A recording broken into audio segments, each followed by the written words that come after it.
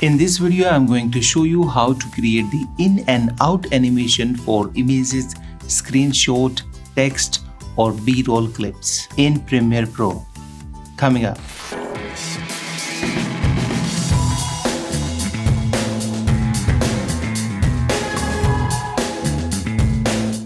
Hi everyone, I'm Harshvardhan. Welcome to harshvardhanart.com. I'm sure in every project you need to add some screenshot, images, text, B-roll clips, and if you are just adding them simply without any animation or motion, that won't look good.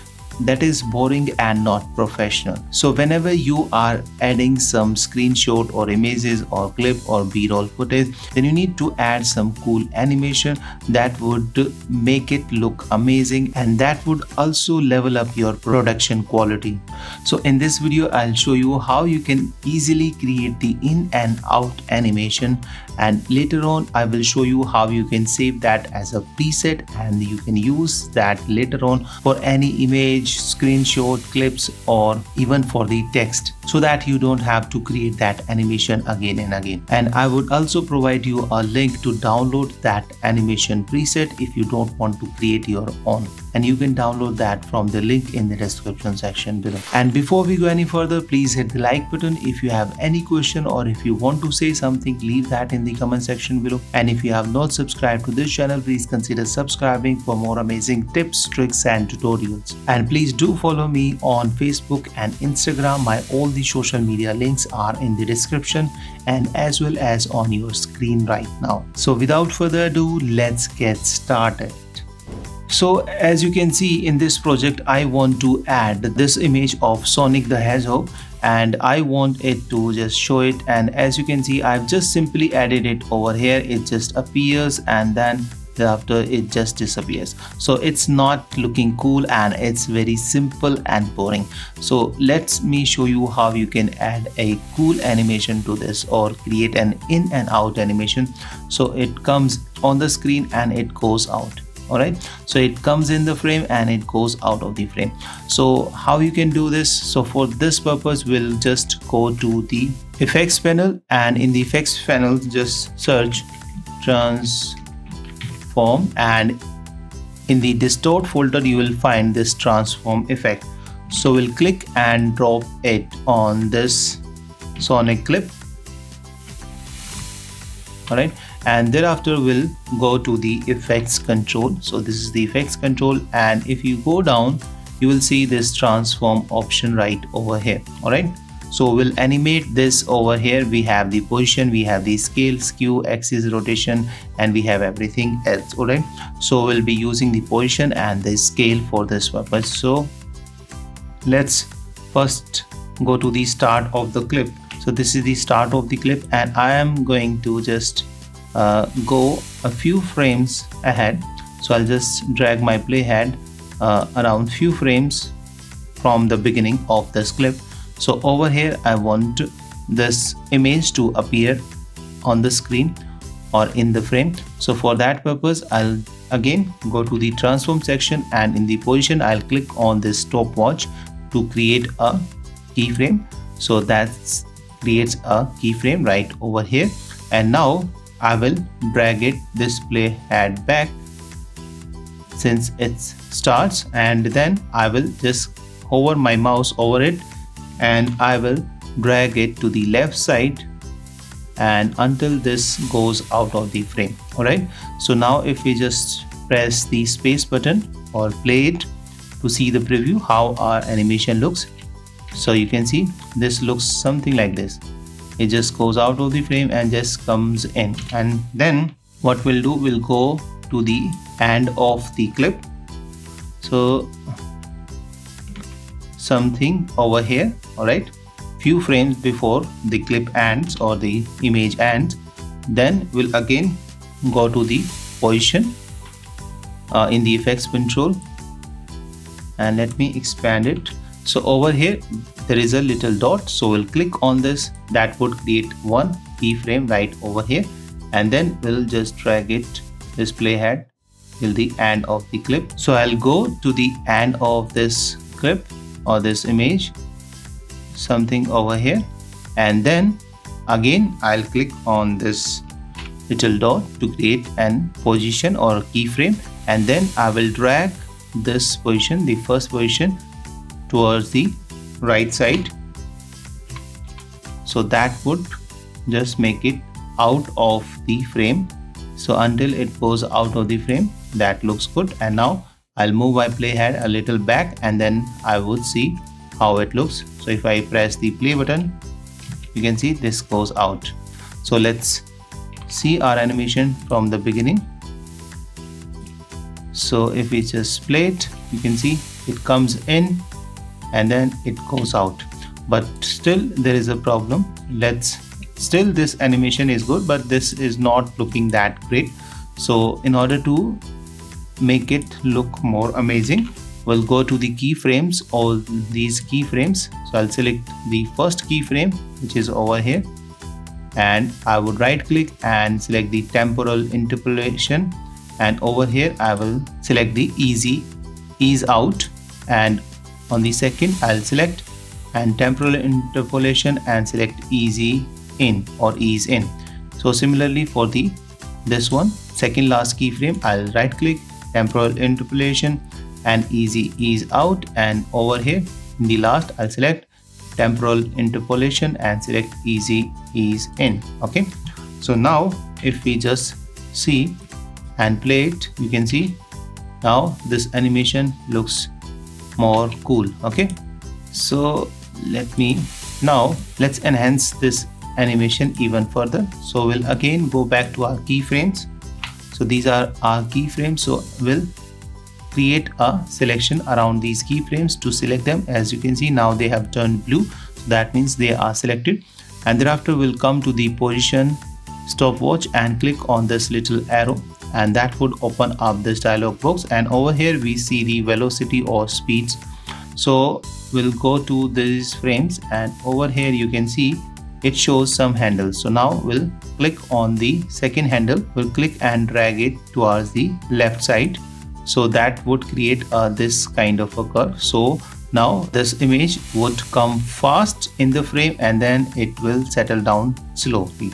Okay, similarly we'll go to the end of these keyframes. So we'll select these keyframes and we'll click and drag it, this handle, towards the right side. So now the animation would go slowly and then it would make it faster. All right, so now if we just come down and see how it looks, so if you just press the play button or space, you can see it comes in and it goes down.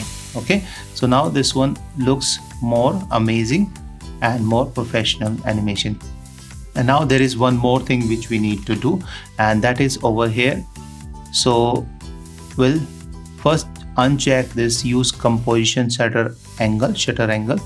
So let me just make it a little bigger. Okay, so we'll just uncheck it, and thereafter there is an option of shutter angle. So we'll just hover our mouse over it and we'll just drag it towards the right side up to 360 degree. Okay, all right, so what it would do, it would add some cool motion to the animation. So if we just press the play button, so you can see now we feel the motion. You can see it comes in and it goes out. All right, so animation, our basic animation is complete, but now we need to add some more motion while it comes in the frame or stays in the frame, because that's not looking good, because that is stable, and if something is stable, that doesn't look good in the videos. All right, so it comes in, okay, and then it goes out. So we'll add some scale animation right over here. So we'll again go to the effects control, and in the transform option there is a scale option right over here. So we'll just move to the second keyframe. This is the second keyframe where the this animation just settles, or this image just settles. So right over here we'll create a keyframe of scale, and that is the 100%. So at this time it's 100% because we have just made it something like this. And then now we'll just press the right arrow key 5 times, 1 2 3 4 5. all right, 5 times, and we'll increase the scale to let's say 105. All right, so 105%, and then we'll go to the last keyframe, and before few frames of the last keyframes, let's say press left arrow key 5 times, 1 2 3 4 5, and we'll click on the scale animation. So scale animation value would be the same, 105, and then we'll press 5 frames forward with the right arrow key. So we'll press 1 2 3 4 5, and then we'll click on this reset parameter. So that's going to create a keyframe with 100% scale. So this is going to reset the scale value. And now if we just see our animation, so let's see, let's preview this animation. So you can see this comes in and it zoom in and it just zooms out. Okay, so you can see.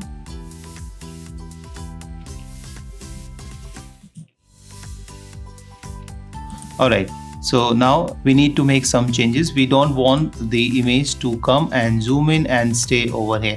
So for that purpose, we'll go to the keyframes, and over here, when we have this keyframe of 105% scale, we'll just delete this one. Okay, and we'll go back over here and we'll delete the last keyframe of 100% scale. So we'll just delete that as well, and we'll click this keyframe, which is the 105%.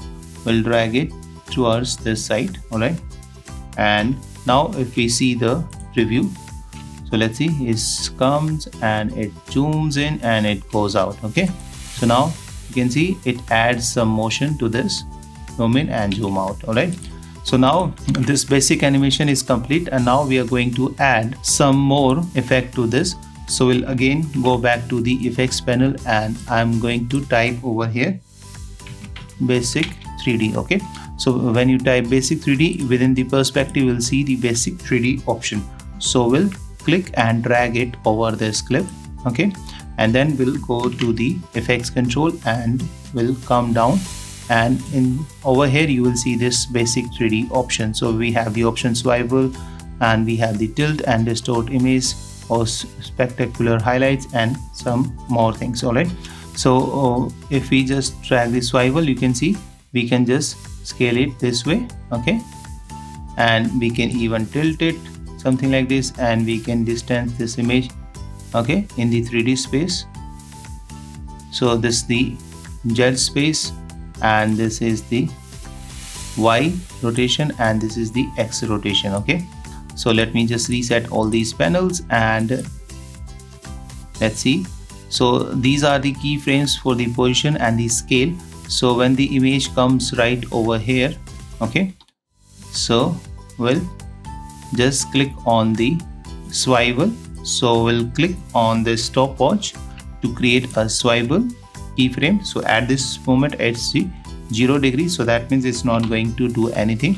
And thereafter we'll move our playhead 5 frames ahead. So we'll press the right arrow key 5 times, 1 2 3 4 5, and then we'll swivel it something like this, around, let's say 20%, and then we will move our playhead 5 frames ahead, 1 2 3 4 5, and then we'll just reset the swivel. Okay, so now if you just play it, you can see it comes in and just swipes, but you can see this is going way too fast, so we don't want that. So we'll just move this last keyframe something over here. So let's play it. Okay,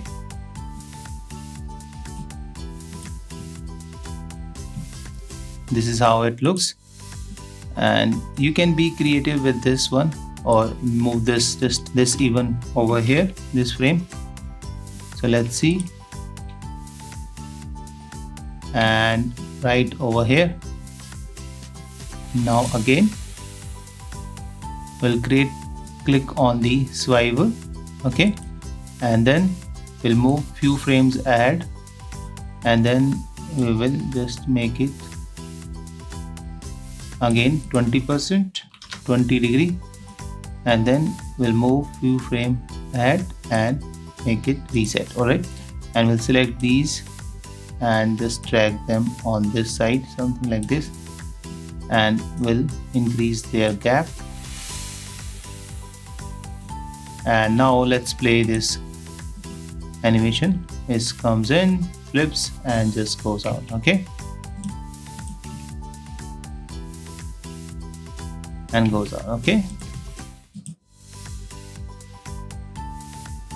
so you can even refine this animation even further if you want, but I'm happy with this one.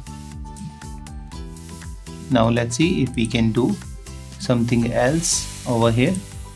So if we click on the specular highlights and click on the show specular highlights, so if you just press play, you can see over here you will notice some highlight. Okay, this is the highlight, and when it just again flips, you will notice this highlight. So this adds this cool highlight right over here. Okay, so let's see. Okay, so this is looking good. So now we are going to save this as a preset so that we don't have to go through the hassles of creating all these again and again. All right, so we'll go to the effects control, and this is the transform effect. So we'll click on this arrow that would close this one, and we'll click on the basic 3D that would also close it. So we'll select both of these effects by pressing Ctrl and clicking on the first and then the second one, and then we'll right click and select it as a save preset, and we'll just rename it as in and out 3D animation. Okay, something like this, and you can write anything if you want, and we'll press this OK. And if you will go back to the effects panel and close this search result, within the preset you will see this preset which we have just created, in and out 3D animation, right over here. So now we can easily apply this to any layer. So suppose this is the text layer, and as you can see over here, this is a simple text. Let me just remove its animation. Alright, so you can see this is the simple text. So now we'll just click and drop this effect right over on this text layer. So if you just press this play, you can see it just adds that cool animation to this. Alright, so as you can see, this animation is not that good, but you can refine it later on, okay, if you want. So you can see simply it just adds this animation. So let's apply this on a video. So this is the video, it just comes in and it just goes out. Okay, so let's add this effect. So we'll click and drop this effect right over here. So if we just press this play, you can see it comes in and makes this animation. All right, so this is how you can create a cool in and out animation in Premiere Pro and save it for the later use, and you can use it on any layer, be it an image, b-roll or text layer or any other layer. All right, so if you don't want to create this animation I have already created, you can download this preset from the link in the description section below. So thank you so much. Bye bye. See you in the next video. Till then, keep shooting and unleash the creative in you. Bye bye.